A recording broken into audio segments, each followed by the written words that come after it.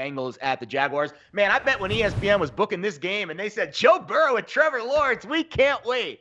Yeah, no, not to be. Jacksonville was about a touchdown favorite on the look ahead. Obviously, we've seen that move towards the home favorite. The Bengals and the Jake Browning era did not look fantastic against the Steelers on Sunday. They lost, didn't cover.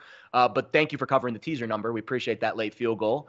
And Jacksonville looked good, right? They go on the road. They beat Houston, a team that they have struggled to beat in the division over the last few years. And they got the monkey off their back, albeit they needed the crossbar at the end to get across the finish line.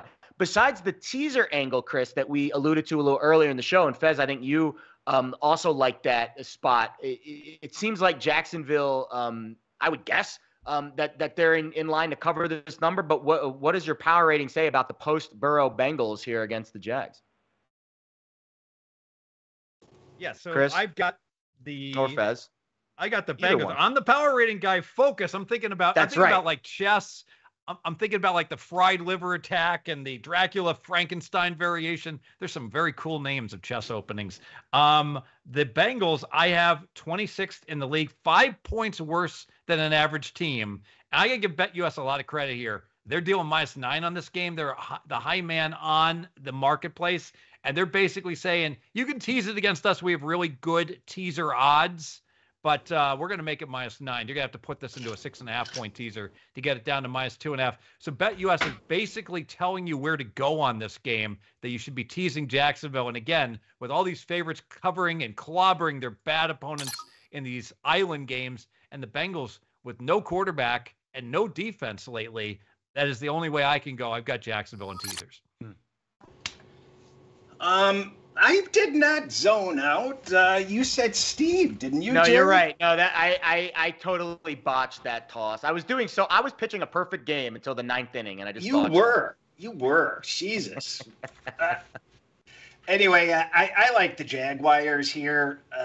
They were a temporary number 1 seed during Sunday before Baltimore won Sunday night, and hard to believe because they aren't that good. But they're solid enough. I worry a little bit that they kind of are kind of iffy at home, if I'm not mistaken. Yeah.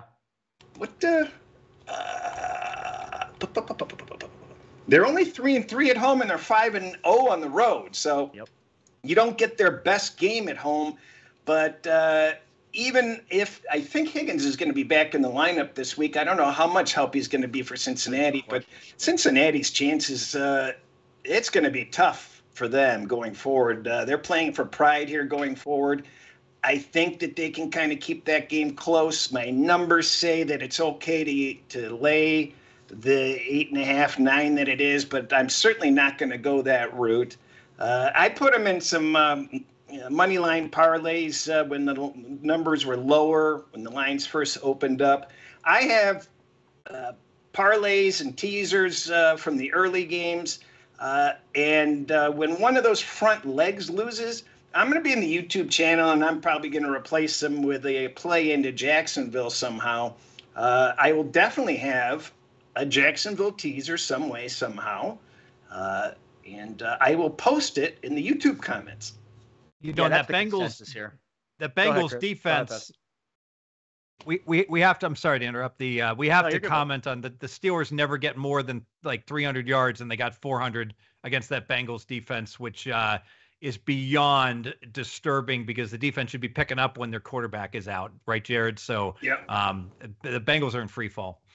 Yeah, and you mentioned Higgins questionable possibility of playing this week, but the bigger concerns on the other side, Logan Wilson, who's like their best tackling linebacker, also banged up his ankle in that Pittsburgh game on Sunday. So not only is Cincinnati behind the 8 ball because of just the absurd gap in quarterback edge here between Lawrence and Browning, but their defense is also a little bit nicked up. So it seems like we're all kind of in consensus. You figure out a way to get Jacksonville on your card this week. The cleanest way is that 6.5 point teaser to get it under 3, but you want to get creative, go ahead. The Jaguars in pretty decent shape to take care of business at home on Monday night.